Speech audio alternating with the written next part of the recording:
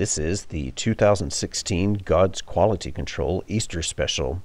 In this video, some thoughts on why anti-Semitism is even more bogus than you think. I'll open with a passion narrative based on historical probability rather than theological bullshit. I'll close with some comments on the rise of anti-Semitism. For Christmas, I received a subscription to a large collection of university lectures by Mr. Bart Ehrman, historian of Christianity and professor of religious studies at North Carolina, Chapel Hill. His lectures have given me the historical foundation for this video. I begin the Passion story with some context. Jesus spent the final week of his life in Jerusalem during the Passover celebration. The Passover commemorates Moses delivering the Jews from their slavery in Egypt. In Jesus' day, the festivities stirred the hopes of many Jews that a new Moses, a Messiah, would rise from their ranks and lead them in revolt against Rome, a foreign occupier in the land God had given to the Jewish nation. There were sometimes riots. The historian Josephus tells of one riot in which thousands of Jews were butchered by Roman soldiers. Into this flammable situation comes Jesus, the loudmouth, stirring people up with his proclamation that the kingdom of God is at hand, that is, soon to arrive, necessarily overthrowing the Roman oppressors. Although Jesus doesn't mention this last part, not publicly, he knows that's how his audience will take it. The city authorities in Jerusalem, let's call them the Sanhedrin for short, recognize a catastrophe in the making.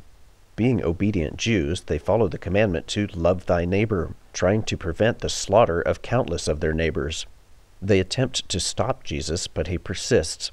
They don't dare arrest him with the agitated crowd looking on for fear of provoking the riot they hope to prevent, so they arrest him at night.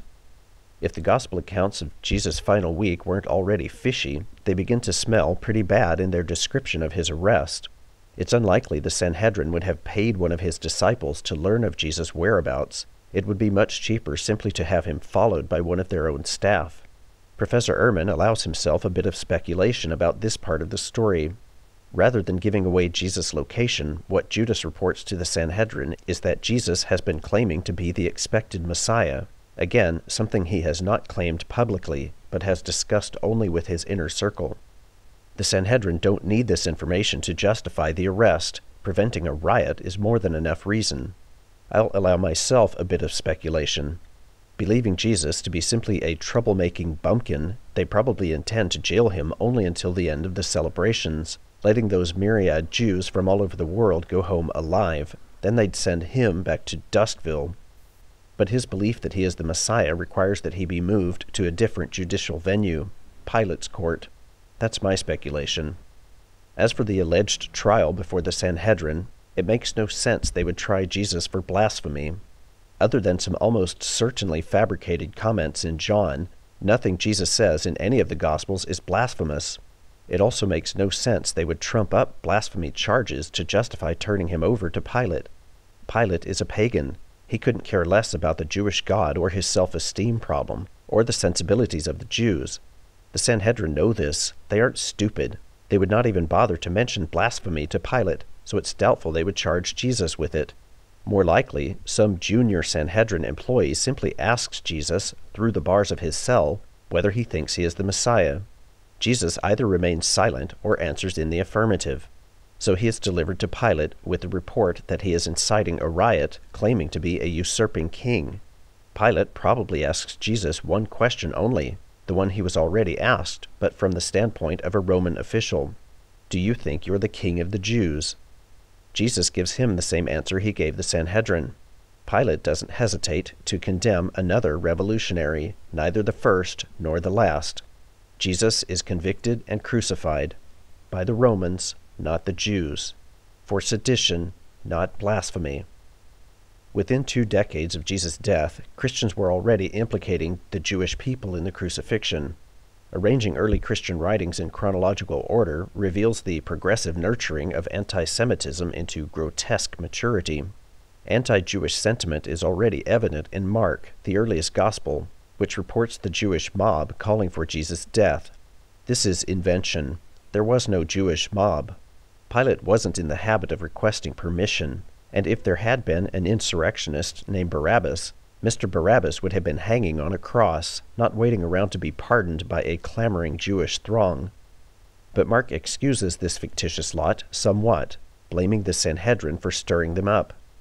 Matthew, written later, has Pilate defending Jesus and Pilate's wife warning him that Jesus is innocent. Luke, written around the same time as Matthew, has the Jewish mob condemning Jesus without the prompting of the Sanhedrin.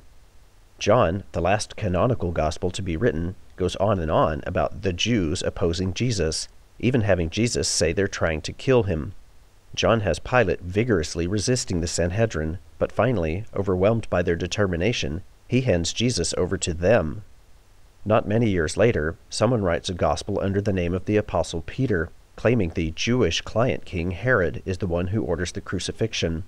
At about the same time, one Melito, the bishop of Sardis, delivers an inflammatory sermon on Easter Sunday, condemning the Jews for killing God.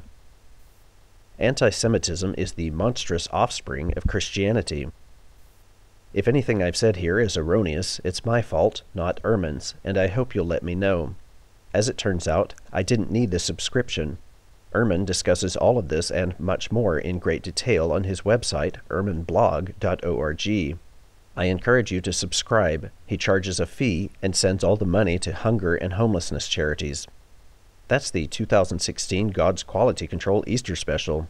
Thanks for watching.